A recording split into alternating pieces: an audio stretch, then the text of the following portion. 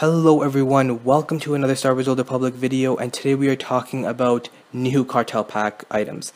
And it's quite interesting because back when the Alliance packs were being released, we did not have a lot of data mine information about Cartel Packs. And actually I was getting the information off of websites and stuff and the data mining people like a day before the pack was released, which kind of sucks. But now we've got the Manipulator pack that came really early. Then we had the Scavenger pack items that were data mined, and the Scavenger pack isn't even out yet. And now we have the Eternal Command Cartel packs and even other items that are coming in patch 5.0 and probably going to be obviously associated with the release of Knights of the Eternal Throne.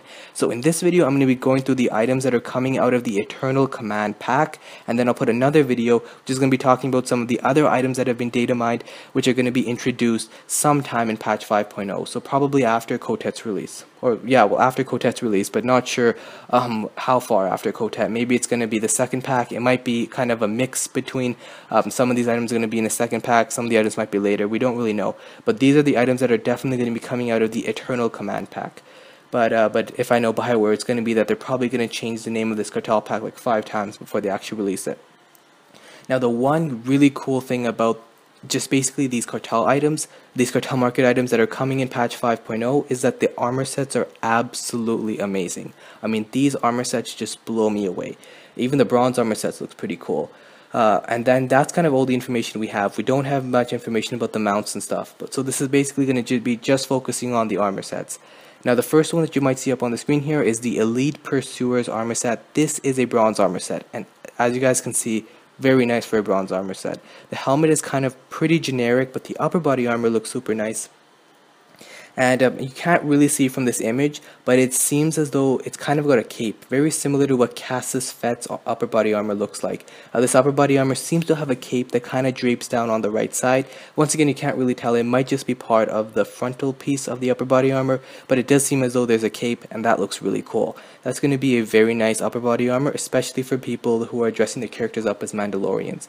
The upper body, as I was mentioning, the helmet itself is kind of generic. There's a lot of models like those. I'm thinking back to the Outlander Gorilla kind of stuff. It looks very similar, but nonetheless, not bad for a bronze armor set, honestly. There have been much crappier bronze armor sets released. The next bronze armor set is the Seasoned Professionals armor set. Looks pretty cool. There's really nothing much to say about it, but it's not bad. I mean, helmet's pretty unique. Upper body armor, I could see a lot of characters using it, and when I look at the stuff, I kind of look for resale value, whether I think people will actually pay decent prices for it in the future, especially when the cartel pack's been embargoed and this stuff's kind of a little bit more rare. Obviously when it first gets released, the market will be flooded, and these bronze items, which are super common drops from these packs, they will flood the market. But these are going to be good items basically to buy low, sell high. They don't look crappy, and I do see people paying decent prices for them in the future. With the silver armor sets, I'll go through the bad one first, and then the good one I'll put second. I mean, the silver armor set I'm going to show you after this one is absolutely amazing. But the one you see on the screen here is Jedi Survivalist armor set.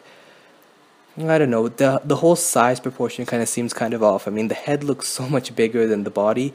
I don't know, it just kind of looks weird. The hood also, I'm not kind of digging it. I mean, I don't really like how that hood looks. It's not a generic hood like what basically the hoods you see in game. It's kind of I don't know, it just doesn't look the same. I'm not an overall fan of the headpiece either. The upper body armor though is pretty nice. I think it would be nicer if it actually didn't have the hood. But knowing Bioware, we're not going to get a hood toggle or anything like that. So yeah, that's unfortunate. But overall, that's kind of just a silver armor set. You can't really expect everything to be that good. But the next one, I'm excited to talk about this one. This is called the Alliance Emissaries armor set. This is probably easily one of the nicest silver armor sets I have ever seen introduced into the game. One of the nicest. The upper body armor looks absolutely amazing, honestly. Very Zakul-like. Some people are even saying, I don't know, it kind of resembles Valkorian's armor set, but not really. But it just kind of has that feel to it, like you're looking at someone from Zakul royalty or something. It's very nicely ornamented. I absolutely love it. Unfortunately, this armor set does not have a headpiece associated with it. And the only reason I don't like that is because when you're opening a pack or something, and if you get the supplementary body armor, it's kind of useless because no one cares about the bracers. This belt isn't particularly nice, and that's all you get out of it. But if this had a headpiece associated with it, you'd also get the headgear, and that usually sells for quite a nice sum of money on the GTN. But nonetheless, this upper body armor is going to look absolutely amazing. And this is definitely one of those items you want to look into buying low, selling high, because silver armor sets are pretty common drops, and recently actually the prices have been pretty high on the GTN. Like the prices of the silver armor pieces that have been dropping from the Manipulator and the Gemini and the, what was the one before that, the what's it called, the Battler packs. Okay, there, it came to me. I was thinking Betrayed for some reason, but no, it's the Battler packs. The silver armor pieces from those packs have been actually going for like 50-60k on the GTN, but it's not uncommon to see these things drop to like 20 to 30k, and that is a great price. Like to pick up this upper body armor for 20 to 30k is going to be a really, really great deal, because I see this selling for a very, very high amount of credits in the future. Okay, on to the gold armor sets, and now this is really where the money is. I mean, these look absolutely amazing. The first one is the Emperor Mantles armor set. Now this one is gold, obviously. The upper body armor, once again, blows me away. It looks really, really good. Also, one thing I didn't mention with the previous ones is the gloves. The gloves for all these armor sets look very good as well. They have that kind of style where they have just a glove, and then they have this shell. The shell that kind of goes on your wrist. I really like that design. Now with this Emperor Mantles armor set, you do have this helmet, very unique. I've got to say that I haven't seen a design like this in the game thus far, but I wouldn't say it looks that nice. But I think the real highlight of this armor set is the upper body armor, which does kind of resemble Valkorian's. I think they kind of meant it to be this thing that's inspired. I mean, obviously it's not Valkorian's upper body armor. His upper body armor looks a lot nicer. But once again, it kind of gives you that feel that this is probably, sorry, my narration cut out there, but I'm just continuing on here. It is called the Emperor's Mantles armor set. So once again, something an emperor would wear. And the final gold armor set is called the Imperial Bastions armor set. Once again, absolutely blows me away. It looks really cool. That helmet is very, very unique. But I think what's really cool is the upper body armor with those spikes and stuff. We haven't had spiky upper body armor in a very long time. I think the last really good one was the Reavers, which was obviously supposed to resemble Darth Mar's armor set, but this one's also very nice. So that is definitely something to look forward to. So we've got 3 weapons coming with this pack. We have the Grantech F11D Dual Saber, the Grantech F11D Lightsaber, and the Grantech F11D Assault Cannon. And I'm not too concerned about the Assault Cannon. Those things never seem to sell that well. This one looks pretty good, but once again, there's just such a limited buyer base for these things. I mean, just commandos could use them. Even then, there aren't many commandos in the game right now, and they all have such nice assault cannons already available. I don't see many people wanting to buy this, so those tend to drop really, really low on the GTN. But the lightsaber looks pretty nice, and the dual saber, yeah, it's just basically, you know, both of those lightsabers put together. There's really nothing much to say about it. No matter how nice the hilt is, usually now people are looking for things that are cool about the saber itself. So for example, that's why like weapon tunings and stuff are just so popular. People don't really care about the hilts anymore. They care more about what effect is this going to have on the saber, because that's what people see. That's one of the reasons why the Volatile Conqueror's lightsaber, the Arbiter saber, those sell so well, because they actually have this really cool effect on the saber. So unless this has that, I don't think it's going to sell too well. It's nothing to really get that excited about. But the hilt is nice nonetheless.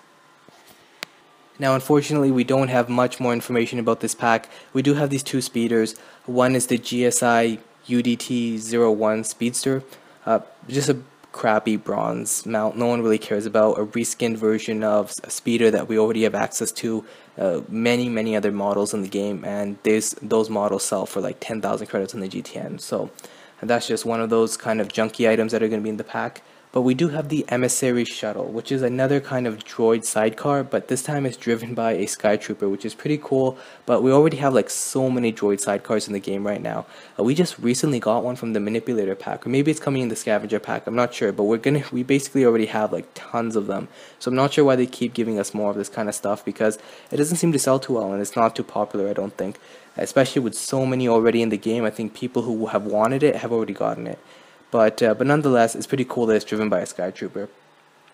Other than that, we do have things like the Survivalist Tauntaun, the Command Corsair, the Royal Furnock, and the TC6 Voyager, but the images for those are not available at this time, so we can't really look and see how they, whether they have flourishes associated with it or whether they look cool or something.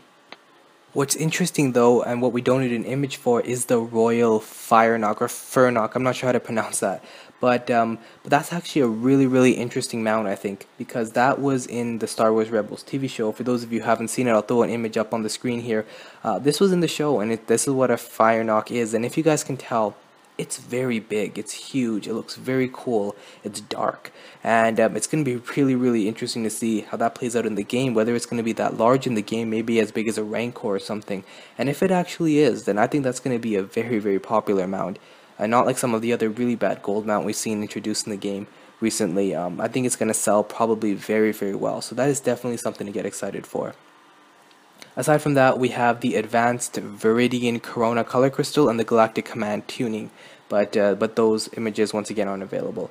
So that's all the information we have on this Cartel pack.